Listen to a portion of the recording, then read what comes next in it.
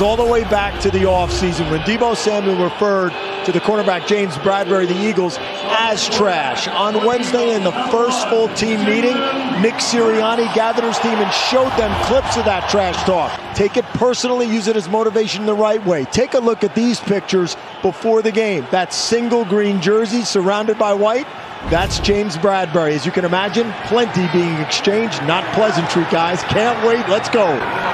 Second down, quick throw near side. Smith again has another first down inside the 25. And Greenlaw slams him down. That's going to be 15 more.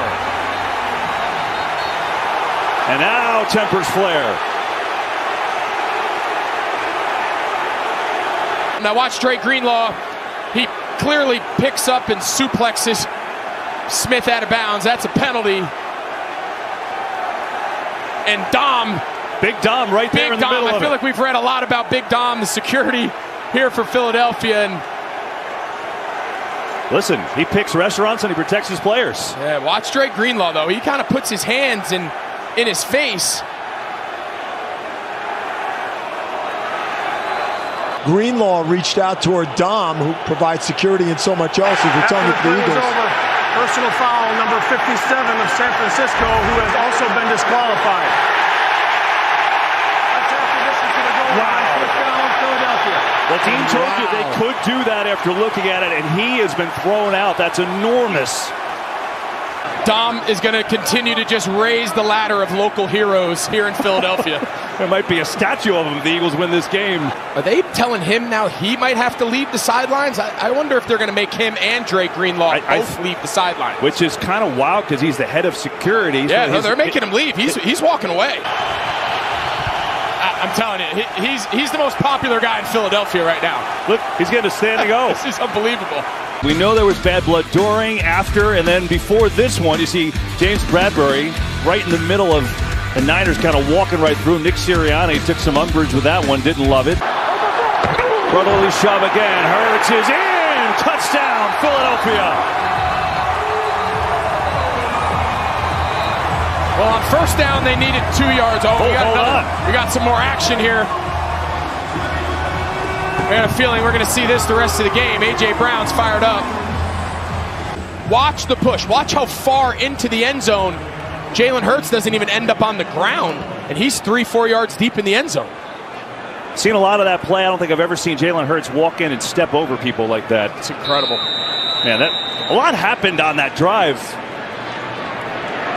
All week long, Nick Sirianni talked to his team about controlling their emotions. Here you see him talking to Jalen Carter, defensive tackle. This is just after he drew the personal foul penalty in the point after try. You see taking a swing there at Pryor, not once but twice. Again, Sirianni acknowledged the trash talk between the two, but said it can only be used as motivation if you control your emotions.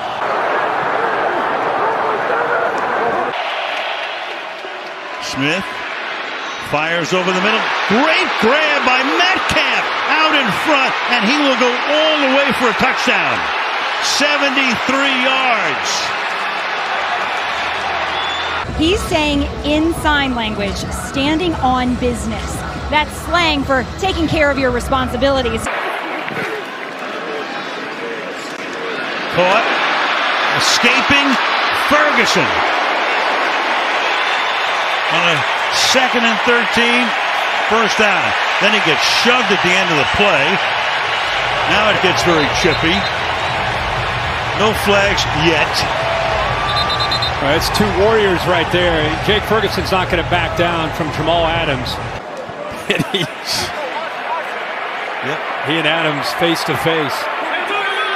Cameron Young was involved in some action here. At the end, yeah, there he is. Prescott himself close to a first down. Woolen makes the tackle. Little jawing goes on here. And it gets a little chippy there with Woolen and Dak Prescott giving him a little flex.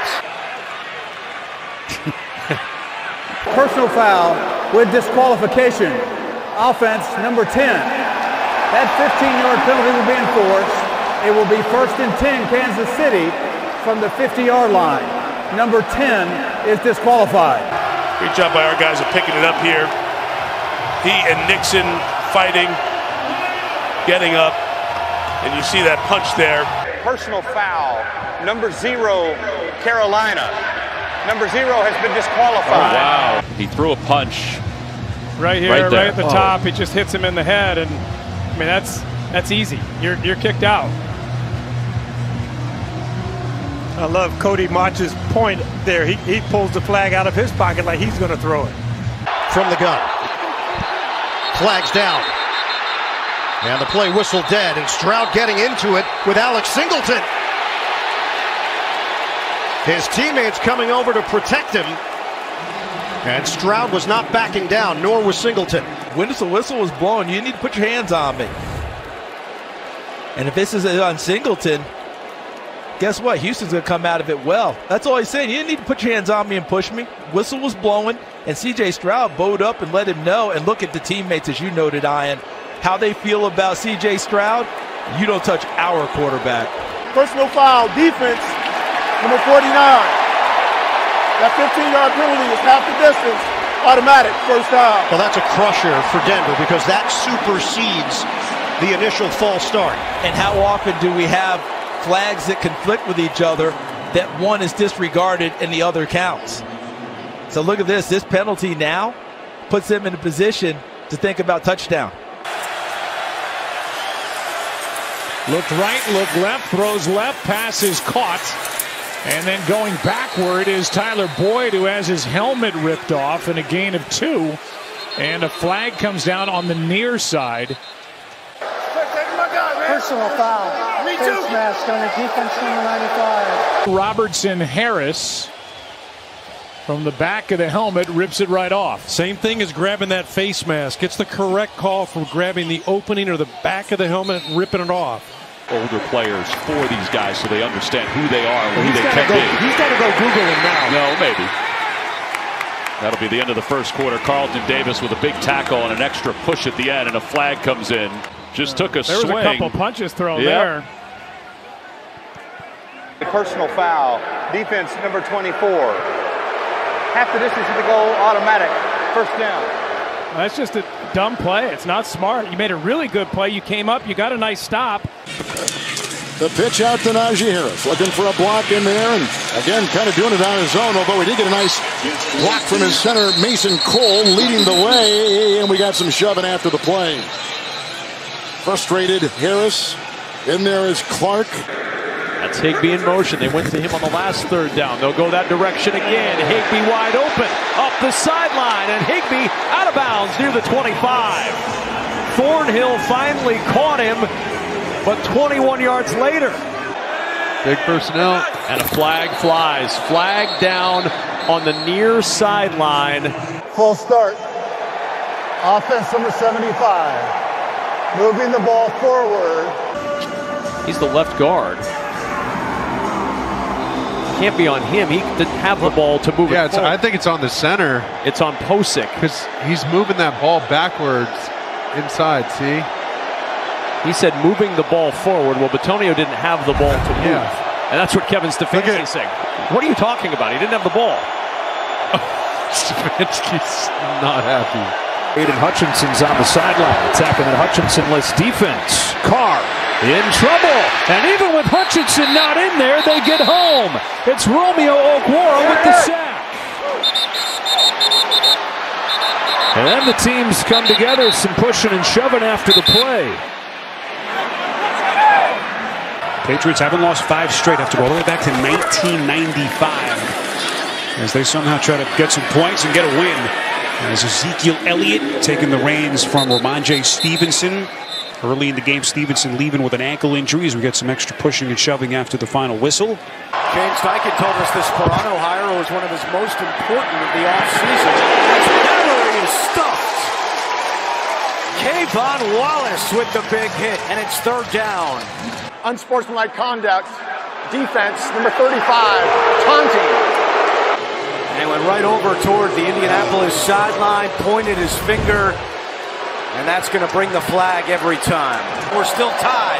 13 seconds left. Minshew's pass deflected and nearly picked. Danico Autry nearly made an incredible play. Watch this as this ball gets tipped. He grabs Nico and pulls him down just to prevent him from intercepting that play. Ritter rolling to his right.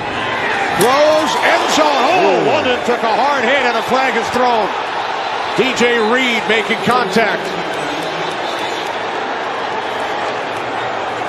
Ritter didn't like it, but DJ Reed tried to go in with his shoulder. The only problem is that Drake London was defenseless and that he aimed at the head and shoulder area. That's why they called the personal foul. In for the Falcons from the 24-yard line.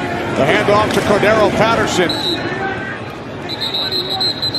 Gain of 2 down to the Jets' 22-yard line. And now some extracurricular activity. Look at C.J. Mosley and Michael Pruitt were getting involved. They've been getting to the second level, and there's C.J. Mosley and still holding on. Oh, C.J. he's trying to get the flag. That's what he's doing. He's just holding on. As well-rounded a tight end as we have in the league. McCaffrey runs into Fletcher Cox. No gain there.